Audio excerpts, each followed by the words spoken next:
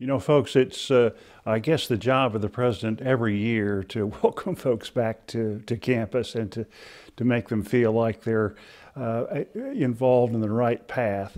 But let me tell you something. This year, I don't think that I've ever felt more positive and more optimistic about a year in terms of where this institution is going and where it's going to be a year or two from now.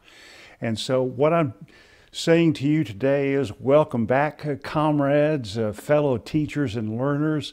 Let's make this the terrific year that I think it's going to be.